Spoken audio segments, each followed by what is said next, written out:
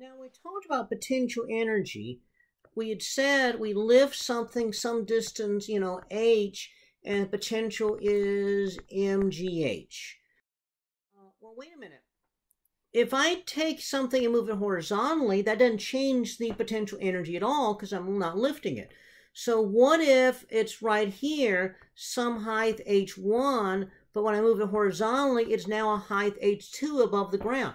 Does that change potential energy? Well, if I'm moving it horizontally, then the work is going to be zero because that means that the force is not in the, if I'm going at constant speed, the force is not in the direction of the motion. So that means the change in potential energy is zero. So the answer is no. Well, what does that mean? Well, it means that I could say potential energy here is, initial potential energy is zero, and the final potential energy is mgh, or I could say the final potential energy is zero, and so the initial zero and the final is mgh, or I could say that the initial is minus mgh and the final is zero.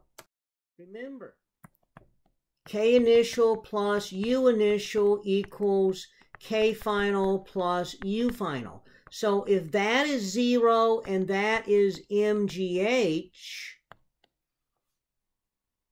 well, I could say instead that that is zero and that is minus mgh. Well, guess what? That doesn't change anything. Or I could say that I could have it right here, and here's the initial, there's the final. I can put I can put my zero in the middle, and this is minus h over 2, that's h over 2. So I could then say that the initial is minus 1/2 mgh, and the final is plus 1/2 mgh. Well, notice in none of those cases have I actually changed the equation. Algebraically, it's all the same. So that means the zero of potential energy is totally irrelevant, because since potential energy occurs in both sides of the equation, I can put the zero anywhere I want, and all that really matters is the difference in the two. Now, this turns out to be an interesting sort of thing. We use this in electricity as well. For example, you have these power lines, okay, and the power lines are actually thousands of volts. They're not insulated power lines. The elevated power lines, they're not insulated. They're not like the wires in your house. These are not at all insulated. And so what happens is you have a squirrel running along the power lines, and the front of the squirrel might be 10,000 volts, but the back of the squirrel is also 10,000 volts. Okay, so the difference is zero, not a problem. The problem occurs when the squirrel gets to the end here and then tries to step off of the wire. Okay, and so now the pole is going to be 0 volts. So as the squirrel is stepping off, if the squirrel jumps off, then both sides are 0 volts, not a problem. But if the squirrel reaches over and grabs something, one of the squirrel is 0, the other is 10,000, and now you have like fried squirrel falling out of the sky. And that's annoying, especially for the squirrel. Okay.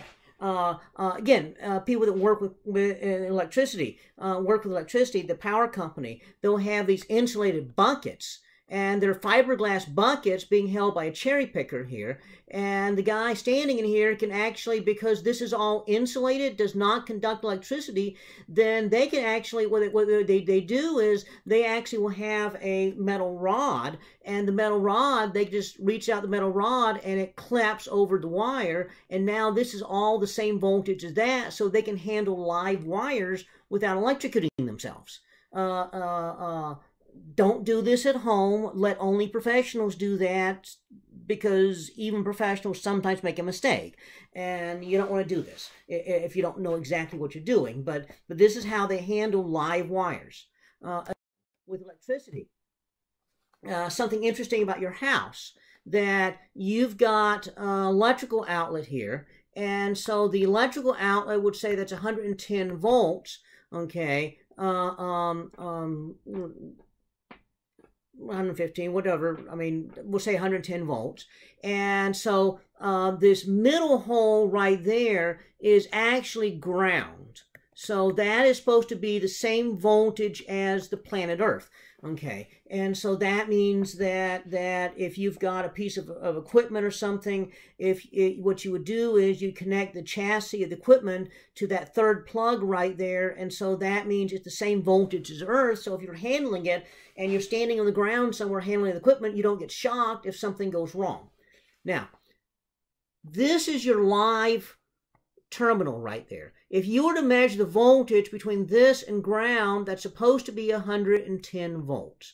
Okay, it's supposed to be 110 volts there. Well, that means this right here is neutral, and it's supposed to be 0. Now, typically what often happens is in your house, because of how you get a little bit of voltage across the wires because they have some resistance as current goes through it. The neutral is actually floating slightly above ground, which means this, but that will work. We're worried about that in physics too a little bit.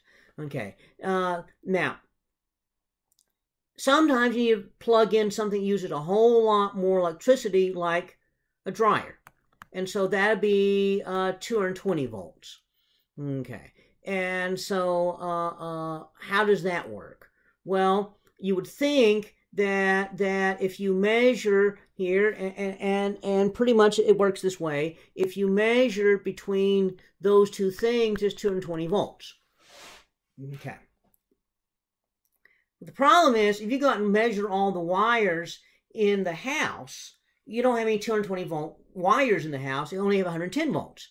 So if you measure from this one to there, that's 110 volts. If you measure between the other one and there, that's 110 volts. That's your safety ground right there.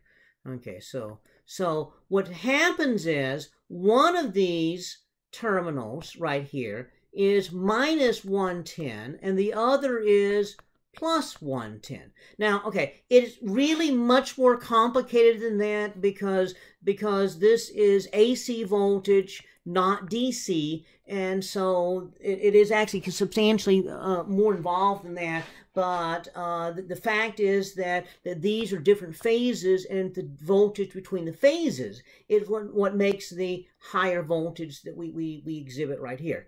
We'll talk more about this in particular next semester, but I don't want to teach AC circuits right now this chapter. So we'll just pretend it's not AC for the moment. But what happens is both of those are hot wires going into the higher voltage plug. Whereas with a lower voltage plug, one wire is a hot wire, the other wire is the return wire. Okay, which is supposed to be neutral, and it is going to have a low voltage on it.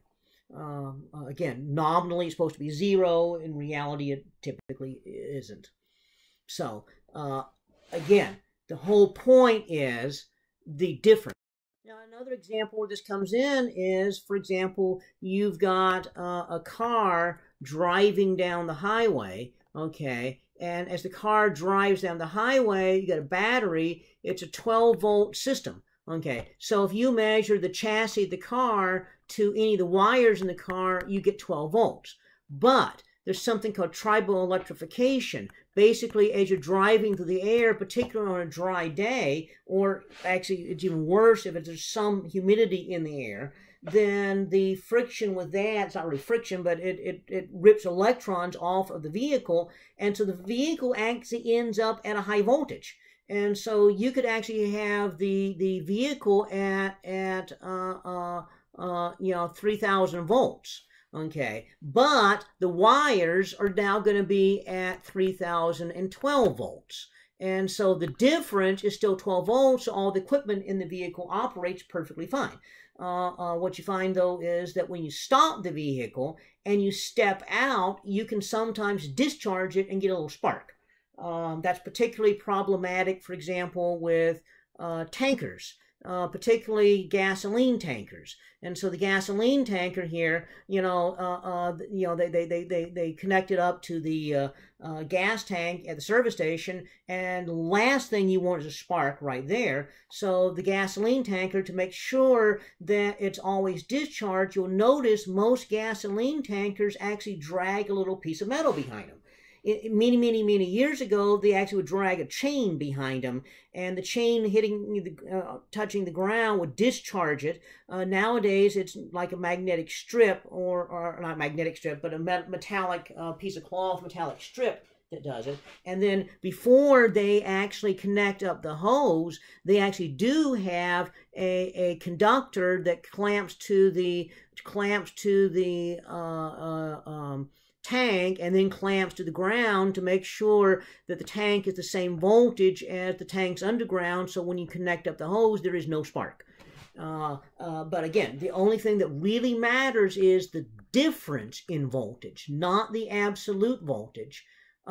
Likewise, in potential energy, the only thing that matters is not the actual absolute potential energy, but the difference in potential energy. That means you get to define potential energy the way that you want to define it. And that's a very powerful thing, because normally you find, just as with when you pick a coordinate system, you can sometimes pick it so that it's easier to pick it one way than another way. And so the same thing goes with potential energy.